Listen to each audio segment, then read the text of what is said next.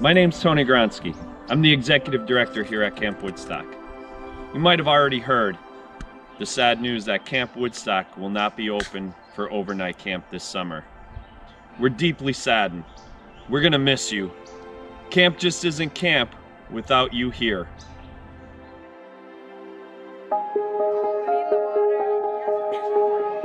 I do want you to remember the good times you've had here and the good times to come. I want you to remember the feeling you have when you come down Camp Road, the feeling you have when you see your counselor, when you see your friends again, or those new friends you're about to make.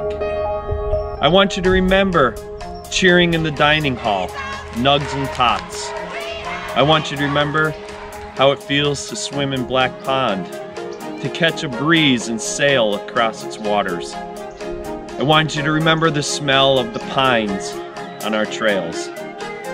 I want you to remember what it's like to climb at the tower or to bike around our trails. I want you to remember what it's like to circle up around camp every night for peace and taps. I just want to thank everyone for welcoming to this camp because this is my first year here. I just want to thank my campmates. I want you to remember the flicker of a candle as we do reflections every night. I want you to remember this, but I also don't want you to forget.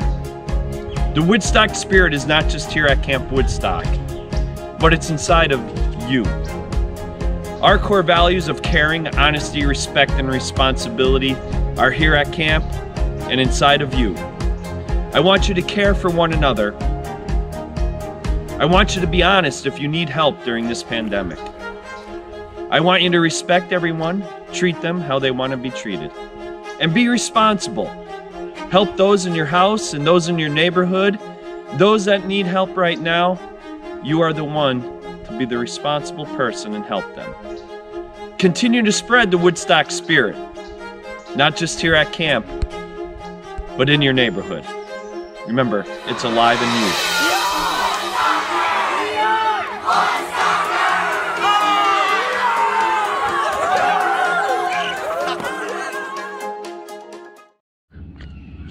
Here at camp, chapel is a special place. It gives us an opportunity to connect with each other and with nature in a spiritual way. It allows us to remember and reflect on our things here at camp, but also what's going on back home in our family. Now, chapel happens every 2 weeks at camp, but it also happens during family camp. And one of the family camps I really enjoy is Memorial Day Family Camp. Memorial Day Family Camp allows all the families to come to chapel, connect with their families, and enjoy time together. Well, this Memorial Day, that won't be happening here at camp. I hope it is happening at your home, but this year, instead of me sharing a story of a veteran on Memorial Day, we have a special guest with us today. Major General John Gronsky, retired, sought-after speaker, Woodstock alum, but also he was on Oliver North's Real American Heroes. So Major General, thank you for joining us today, and thank you for sharing a Memorial Day story with all of our Woodstockers. Hello, Camp Woodstockers. My name is Major General John Gronsky, U.S. Army, retired. Now, I'm glad to spend a few moments with you today. We have Memorial Day weekend upon us, and of course Memorial Day is the time when we recognize the ultimate sacrifice that many of our military personnel have made so we could all live in a free country. I'm aware this year that many of the Woodstock families who would come to Camp Woodstock on Memorial Day weekend will not be able to come to Camp Woodstock this Memorial Day because of the COVID pandemic. But I still want to encourage you to continue to remember and recognize that ultimate sacrifice of our fallen warriors. I have an inspiring story I'd like to share with you. I served as a brigade commander in Ramadi, Iraq in 2005 and 2006. And in my brigade, I commanded approximately 5,000 American soldiers, and Marines. And when I was in Ramadi, one of the people I had to engage with on a regular basis was the governor of Al Anbar province. His name was Governor Mamoon. And Governor Mamoon is what we call in the military a high-value target, but in a good way, because he was an Iraqi who supported, for the most part, our military operations in Ramadi. So we knew we had to protect him. There came a time when Mamoon needed to have a medical procedure conducted. And Ramadi was a very violent, chaotic place. And because Ramadi was so dysfunctional, we had to have Governor Mamoon transported about 2 hours east to the city of Baghdad to an American military medical treatment facility there. And Governor Mamoon was gone for about 2 weeks, and he came back to Ramadi, and as soon as he got back to Ramadi, he sent a message to my headquarters, and he asked me to come and see him at his office at the government center. Now, Governor Mamoon had this huge office, and he always had a large entourage in his office, about 20 sheikhs and then about 15 other government staffers that he would always have around him. And when I arrived at his office, he asked everybody to leave. The only 3 people remaining in Governor Mamoon's office was Governor Mamoon, myself, and my interpreter. And Mamoon came and he sat down alongside of me, and he took my hand in his hand.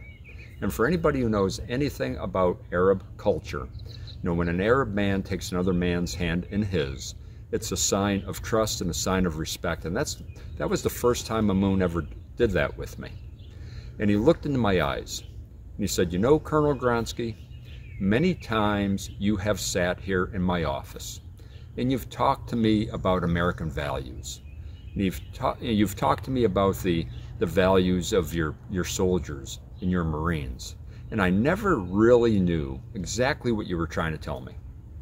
But when I was in Baghdad at that American medical treatment facility there, I saw a wounded insurgent being brought into the trauma center. And I watched how hard your American medics and nurses and doctors worked to save the life of this insurgent. And I could not believe how hard you Americans struggled to save the life of one of your enemies. And he said, now I finally know what you were trying to tell me about American values. And then he went on to talk to me about some of the values I had spoken to him about. He said, you've talked to me about dignity and respect, and how, you Americans show dignity and respect, not only to your families and to your friends, but even to strangers and even to your adversaries. And he said, you've talked to me about integrity and how Americans are honest and they will do the right thing even when no one is watching. And then he said, you've talked to me about personal courage, and you didn't talk just about physical courage. You talked about moral courage too, and how Americans will stand by their principles that they hold dear. And I was very, very proud that Governor Mamoon finally understood what American values were all about. So a message to you all. As we get ready to remember the sacrifice of those who gave their lives for our country during this Memorial Day weekend, I'd like you to think about ways that you could serve others. And the YMCA teaches young people the YMCA values. And to the young people who will not be able to come to the overnight camping this summer at Camp Woodstock, find ways to help and to serve others. I like to say, you don't have to be wearing a military uniform in order to serve your country. So again, to the young people, look for ways to serve your community, your state, and your nation. You don't have to wear a military uniform in order to do so. To the counselors who are at Camp Woodstock every year, for the overnight camping, coaching and mentoring young people so they could develop the YMCA values and live by the YMCA values. You won't be at the overnight camping this particular summer. But again, to you, I encourage you to find other ways in your community that you could help young people, that you could mentor and coach young people in the community. You don't have to be at Camp Woodstock in order to do that. So again, to everyone, thank you for observing Memorial Day this year. Thank you for remembering the ultimate sacrifice that our fallen warriors made. So may God bless our fallen warriors and their families, and may God bless the United States of America. Thank you.